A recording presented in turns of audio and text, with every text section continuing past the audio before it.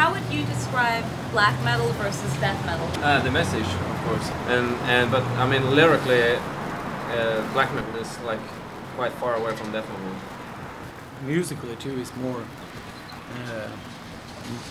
you know, it has all these epic things to it.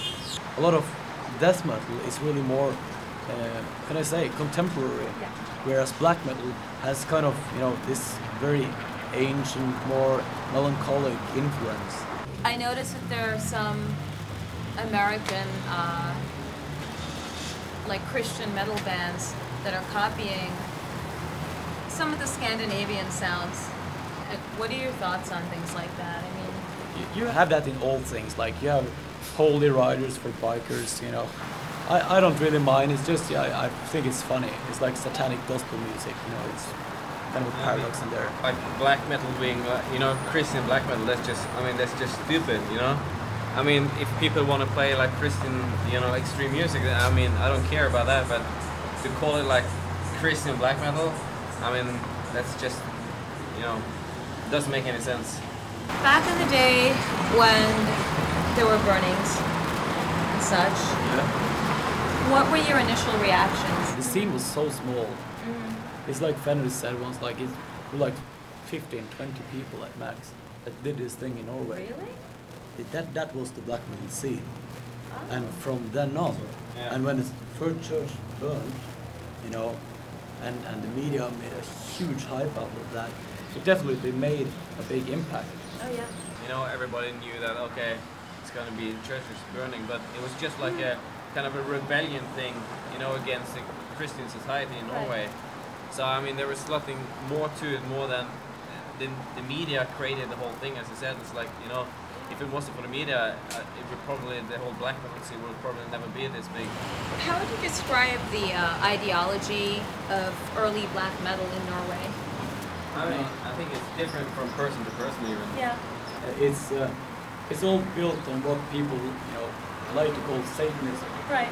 And that, from my perspective, that is kind of the opposite of religion. So, you know, Satanism as a collective philosophy is in itself a paradox. You know, because it's all about not following, you know, a rule book to know how to behave. It's kind of building a personal set of morals and values from yourself and live by that. I think there's a lot of people that actually aren't like Satanists, but they're more like anti-religion and anti-Christian. You know, so I think a lot of the so-called black metal people that call themselves, you know, Satanists are just like anti-religious. So, you know, and he probably pretty much said what, you know, it's about what you set the terms and rules for your life, you know, and then just like follow the Christian society, because that, I mean, that's just stupid. Agreed. And even though it may be, you know, of course, when you're young, like when I was 16, I was reading all this stuff, you know, Satanic Bible, you know, blah blah blah, the whole thing. You know, it got me where I am, because you can't really expect anyone to know it all at 16. You know, and I'm very happy that you know, if I stopped at 16, that would be rather sad. So what can you do?